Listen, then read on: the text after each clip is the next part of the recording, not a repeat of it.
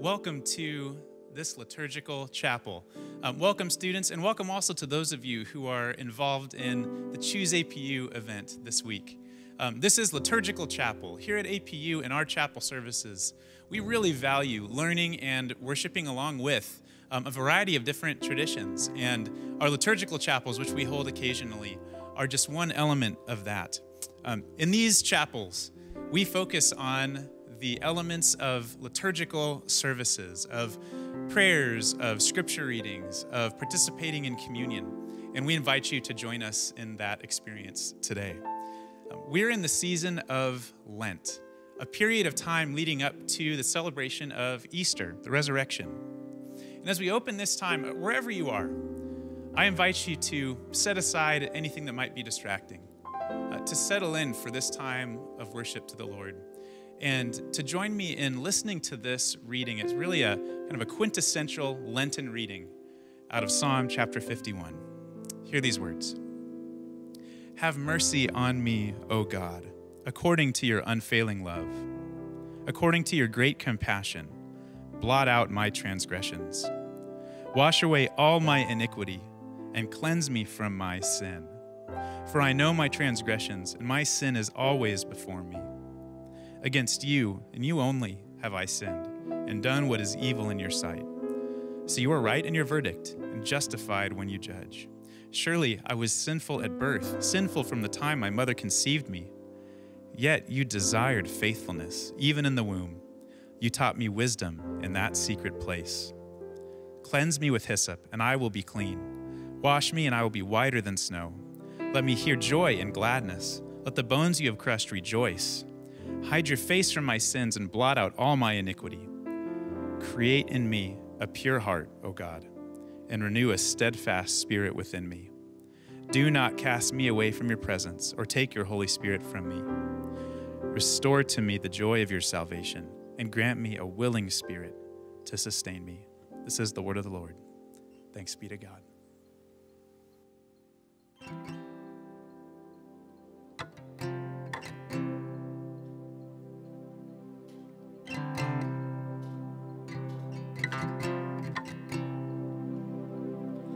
Choose this day to be grateful, Lord.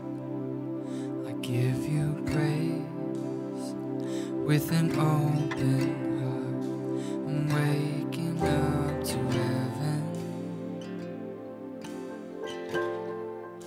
I'm waking up to you. Waking up to heaven. I'm waking up to you.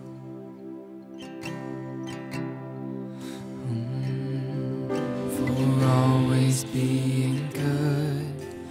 Thank you for your mercies that are new. Thank you in spirit and in truth. Thank you. I'm telling you.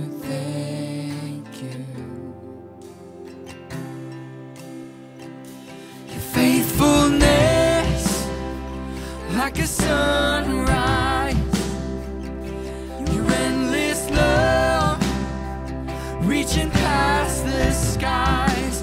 I'm waking up to heaven. I'm waking up to you.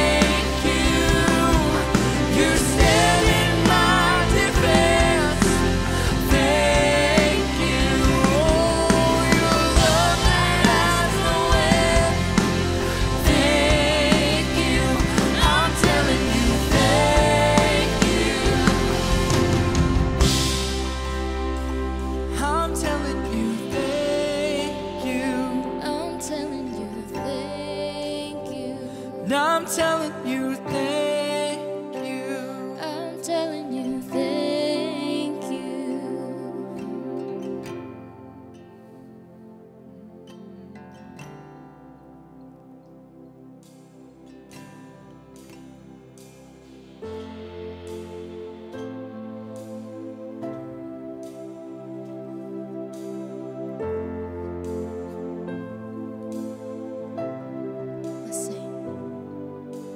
Quiero conocerte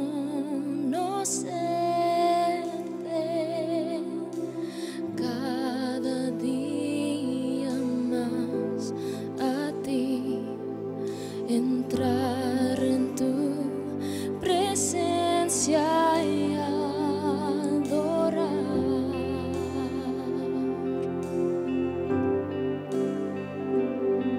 Revélanos tu gloria, deseamos ir mucho más en ti, queremos tu presencia, Jesús.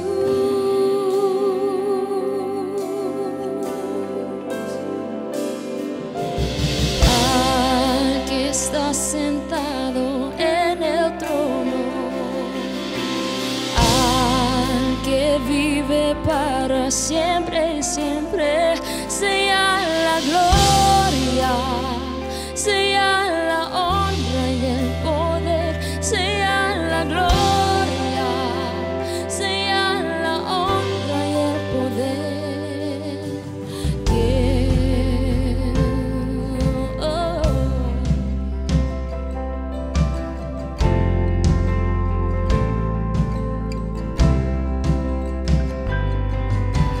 Quiero conocerte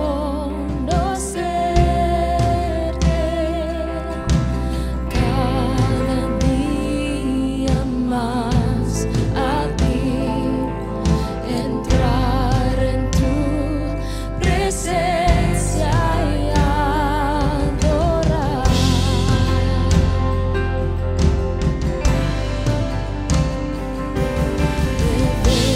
Revélanos tu gloria, deseamos ir mucho más en ti, queremos tu presencia, Jesús,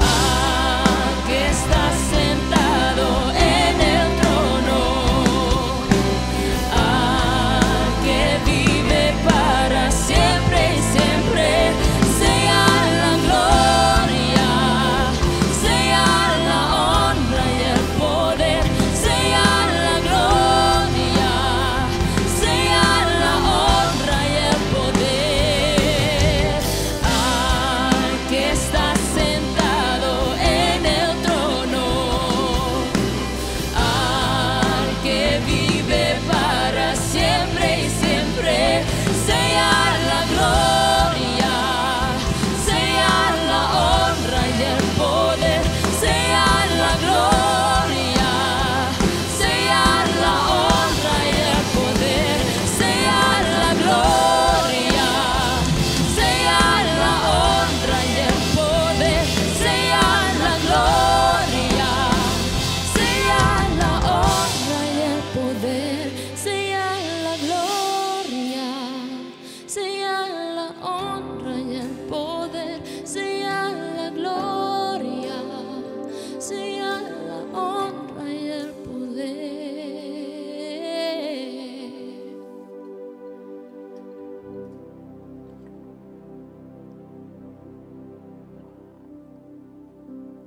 Hear this reading from the Gospel according to John.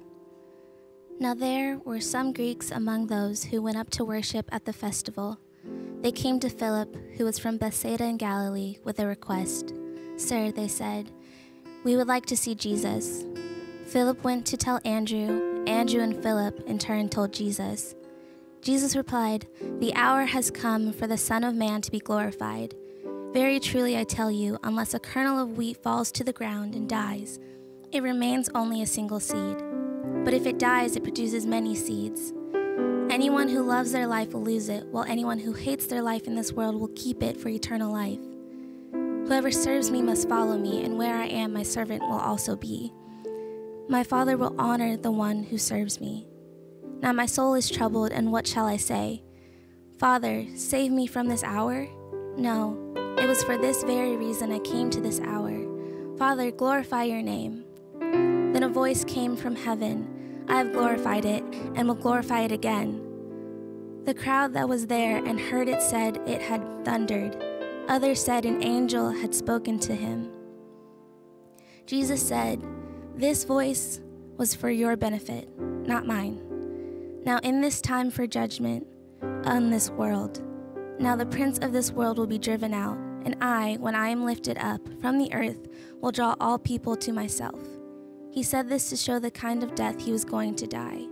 The word of the Lord. Thanks be to God.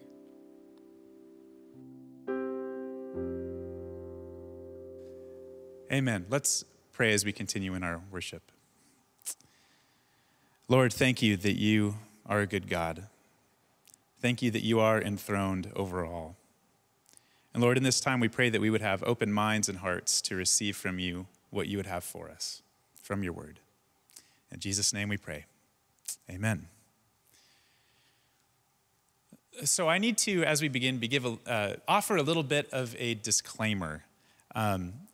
I've come to learn that cancer and significant illnesses are as diverse as the people who have them. The experiences are different, the emotions are different, the prognoses are different, and all are valid. If I may, I'd like to share just a little bit of my own experience when it comes to one part of journeying with cancer. A little over 2 years ago, I began to undergo treatment for kind of a rare, fast-growing couple of tumors, malignant in my body. And I remember being told what to expect in the treatment process. We talked about chemotherapy and radiation and surgery, and since then I've had some other procedures done. And I was told that in chemo, which I had first, that there were certain things to expect as side effects from the medications. You probably know a lot of them: nausea, fatigue, lack of appetite, digestive issues, and others. Most, if not all of which I did, in fact, experience. But I was not told to prepare for another side effect of chemotherapy, which was boredom. Boredom.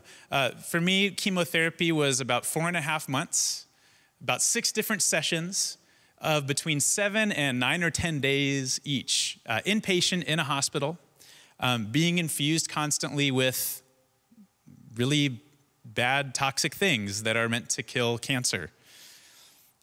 Mostly bound to a bed. And I'll be honest with you, there just wasn't much to do. I was not a big fan. I don't know if you can relate to being stuck in a place for a while that you're really wishing that you didn't have to be. Getting chemotherapy was definitely one of those times for me. It was a grind, a one day at a time kind of thing every day.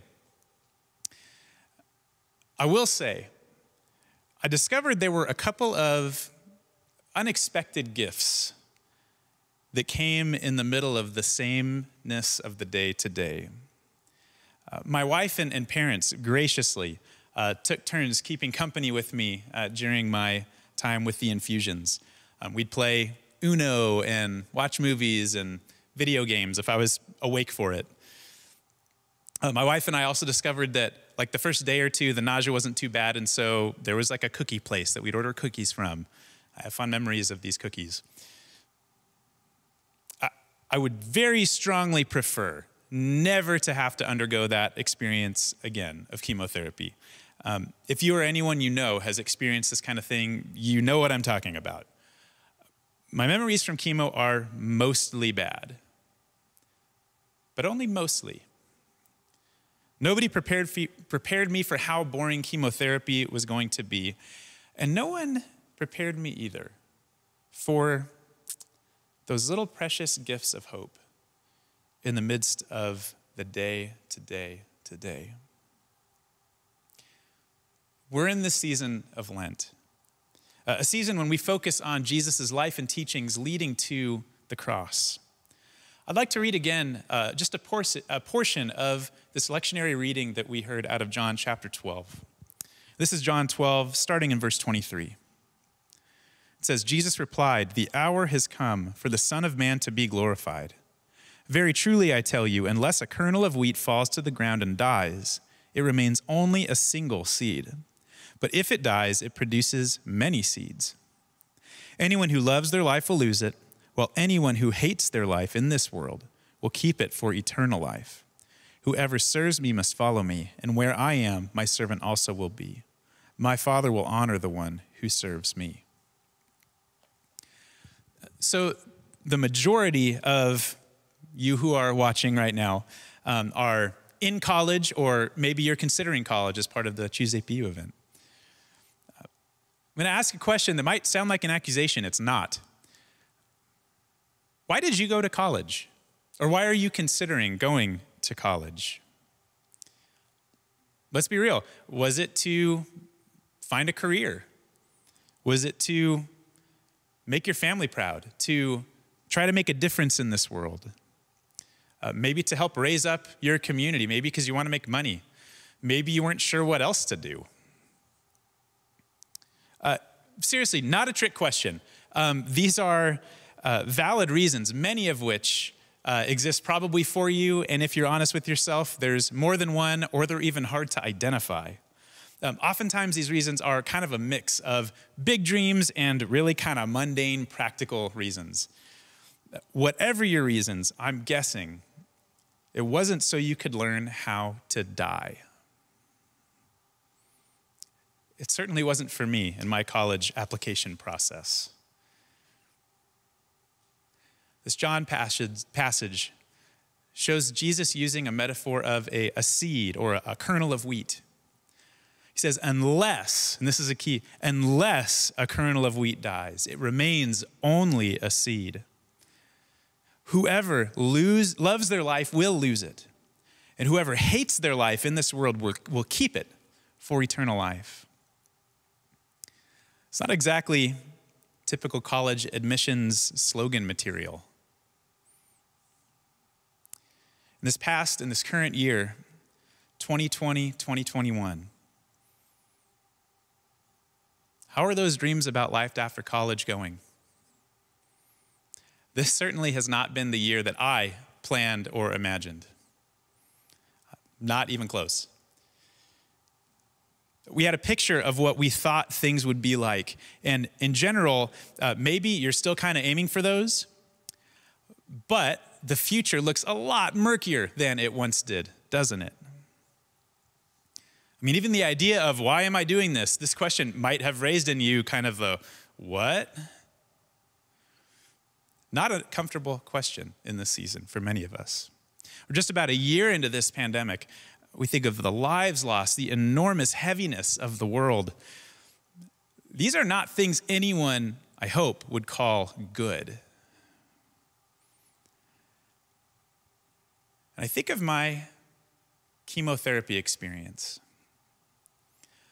I do wonder if there is a kind of gift hiding in the one day at a timeness of this season. I wonder if there is a gift, if we would receive it, of being free from the illusion of our control of the future.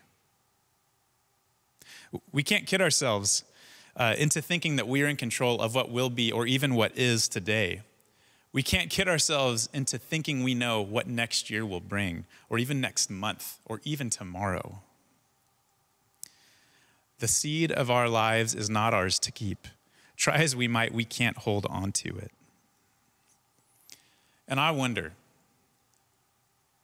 what would it be like to think of this time not as a prison sentence, but what if we thought of it as an invitation, a year in? That the must of grasping after the uncontrollable could become the may of receiving the true good life from God. Yes, even in the midst of this. When we surrender our kernel of wheat, our seed, our life, over to the one who, let's face it, already holds it in his hands anyway. In this passage later on, Jesus says, "My soul is troubled." It's a human moment from Jesus. My soul is troubled. Do you find your soul troubled in these days at all? I do. I think you're in good company if you find yourself there sometimes. Did you know that after delivering this teaching, it's not in the lectionary reading, but later on in the passage, we find that Jesus goes off by himself, and it says literally, he hid himself from them. I will say speculating about the Bible is always a little bit risky, but I wonder what he did when he went away by himself and hid himself after this moment. Did he go to pray? Maybe he went to go take a nap. Jesus' mission, be very clear, Jesus' mission was to go to the cross at this point. And yet, he really didn't take a very efficient road to get there. He kind of meandered. He spoke to seemingly random people. He rested when he needed to. And yet, he was obedient through it all to the call on his life. Can I just say that following the call of God does not demand machine-like efficiency? In God's mission, there is room for the seemingly inefficient. In God's mission, there is room for times of just being alone. In God's mission, there's room for prayer. In God's mission, there's room for naps. In God's mission, there is room for good things that bring enjoyment. And by the way, maybe in this season, you are even finding some of those things that have brought you enjoyment in the past just are difficult or don't do it anymore. Or maybe they're not possible to actually participate in. That's okay too. There's room for where you are at today. I think it's good to have this reminder, especially those who are getting towards the end of the college experience. Remember, there is no award for the person who graduates college with the least amount of help or support from others. Consider this your invitation to go ahead and just do it. Just send that text. You know what I'm talking about. Just send it. Send that message. Make that phone call, that email. Just go ahead and reach out for support. Why not? It may feel like you're wasting time in this season, but I'm telling you, you are making time. Jesus understood that his life was, at the end of the day, just a seed. And in this season of Lent, we remember his journey to the cross wasn't an accident. He knew it was only in his death that we all would live. I wonder, in this season of life, in this age of life, when you are, let's face it, often told, even now, go be anything, do anything. And I mean, especially in light of this pandemic that's taught us how little truly is under our control. What would it look like to aspire to be a seed? Not a seed that lives a false life of self-preservation somewhere on a shelf, but a seed that in dying to self is planted in the ground and born to a whole new kind of life. What does it mean to die to oneself in this time when it feels like there's already so much death and loss and challenge all around us? The world would tell us to fill up this void through pursuing achievement according to the world's standards. I feel that temptation as well. We all do. My prayer continues to be, Lord, teach me a new way in this season. Not my will, but yours be done.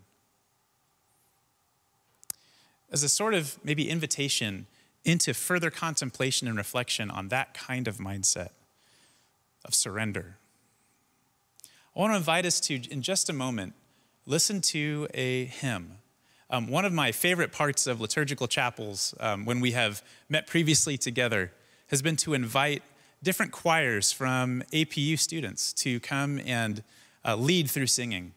Obviously something that's been difficult in this time. But I'm delighted that a small group of members of our chamber singers choir has put together an audio recording of a really simple hymn called I Surrender All. You may be familiar with it. And I want to invite us in just a moment as we listen to this hymn. It's a couple minutes long. There may be the temptation to zone out or do something else. I want to ask you and encourage you and invite you to fight that temptation. You're getting the gift of a couple of minutes of reflection on some deep and important things. Don't miss it. As you listen to this, what would it look like to open yourself up to what God might be inviting you to surrender today? So let's worship through listening just there where you are, along with this recording from our chamber singers, I Surrender All. All to Jesus I surrender, all to him I freely give. I will ever love and trust him, in his presence daily live. I surrender all, I surrender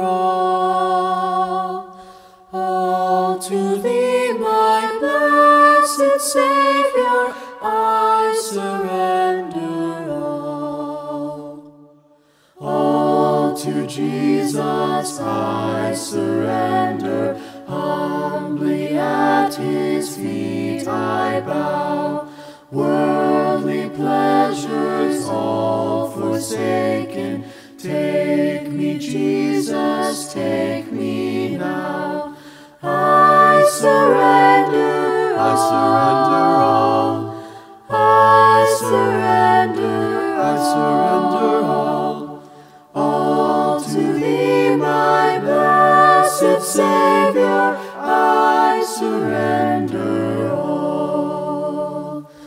all to Jesus I surrender, make me Savior wholly thine, may thy Holy Spirit fill me, may I know thy power divine.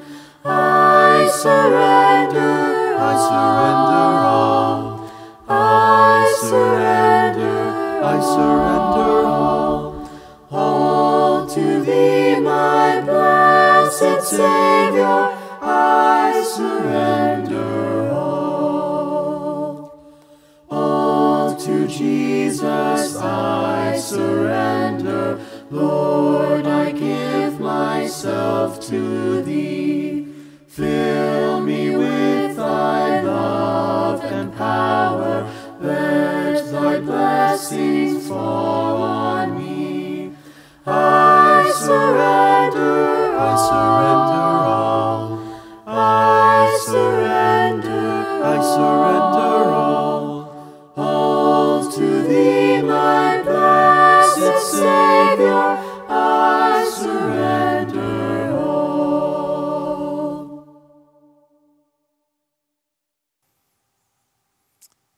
Amen. And thank you to all of you who participated in that recording.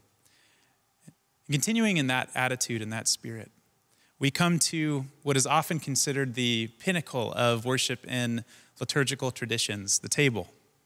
Communion, Eucharist, the Lord's Supper, it's often called.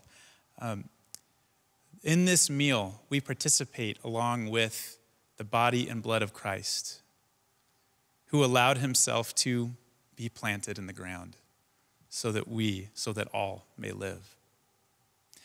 And as we transition into this, it needs to be said, COVID-19 presents all kinds of challenges, doesn't it, with this kind of practice. And so let this be a moment of grace and openness and possibility. If you feel comfortable, if your conscience allows it, if your tradition that you're part of allows it, we invite you to take part in consuming elements where you are. If you're a student, you got an email last week inviting you to get those prepared. Go ahead and get those now. But if, for whatever reason, that doesn't feel the right way for you to participate, let this be a spiritual communion, or maybe even an opportunity to remember those times when you have been gathered for Eucharist and to pray and hope ahead for when we might be able to gather again. And the beauty of APU is that we are able to have space for a lot of different traditions and approaches. And so this is considered an open table. Whether with or without elements, may this be a space where any who are interested in the grace and the new life in Jesus can participate. And so I invite you to join along with me in this liturgy of the Eucharist as we pray the great thanksgiving together. So let us pray. It is right and a good and joyful thing, always and everywhere, to give thanks to you, Lord Almighty, the creator of heaven and earth. Therefore we praise you, joining our voices with angels and archangels and with all the company of heaven. And let's say this together. Holy, holy, holy Lord, God of power and might. Heaven and earth are full of your glory. Hosanna in the highest. Blessed is he who comes in the name of the Lord. Hosanna in the highest. Let's continue in prayer. Holy and gracious God, in your infinite love you made us for yourself. And when we had fallen into sin and become subject to evil and death, you in your mercy sent Jesus Christ, your only and eternal Son, to share our human nature, to live and die as one of us, to reconcile us to you, the God and creator of all. And so on the night that he was handed over to suffering and death, our Lord Jesus Christ took the bread. And when he had given thanks to you, he broke it. And he gave it to his disciples. And he said, "Take, eat. This is my body, which is given for you. Do this for the remembrance of me." And after supper, he took the cup of wine. And when he had given thanks, he said to them, "Drink this, all of you. This is my blood of the new covenant, which is shed for you and for all for the forgiveness of sins. As often as you drink it, do this for the remembrance of me." And therefore we proclaim together the mystery of faith, that Christ has died, Christ is risen, and Christ will come again. Amen. And so wherever you are, as the body of Christ, as the body of APU scattered around the world, hear this invitation to a table that is big enough for all of us. So come to this sacred table, not because you must, but because you may. Come to testify not that you are righteous, but that you sincerely love our Lord Jesus Christ and desire to be his true disciples. Come not because you are strong, but because you are weak. Not because you have any claim on the grace of God, but because in your frailty and sin, you stand in constant need of his mercy and help. Come not to express an opinion, but to seek his presence and pray for his Spirit. These are the gifts of God for us, the people of God. Take them in remembrance that Christ died for you, and feed on him in your hearts by faith with thanksgiving. Amen.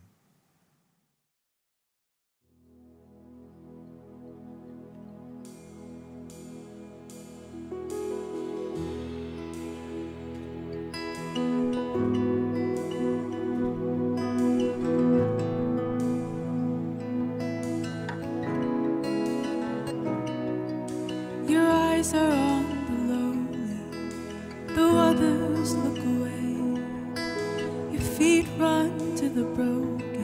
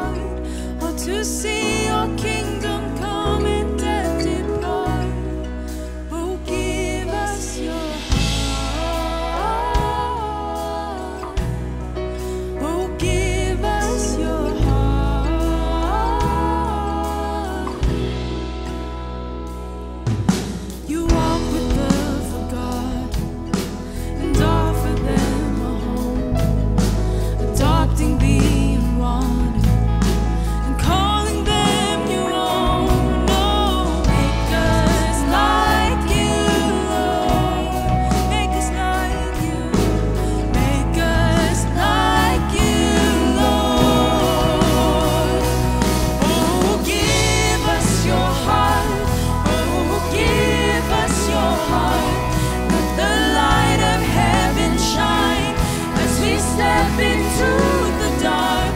Oh, give us your heart. Oh, give us your heart. Want to see your kingdom come and then depart. Oh, give us your heart.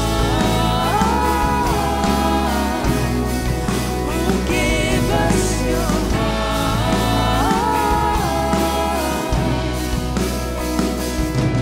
Let justice flow like a river in the desert. Let the nations know that you will reign forever as the earth beholds the glory of the Savior. Let justice flow. Let justice flow like a river in the desert. Let the nations know that you will reign forever as the earth beholds the glory of the Savior. Let justice flow. Oh, give us your heart. Oh, give us your heart. Let the light of heaven shine as we step into the dark. Oh, give us your heart. Oh, give us your heart. Want to see your kingdom come and then depart. Oh, give us your heart. Oh, give us your heart.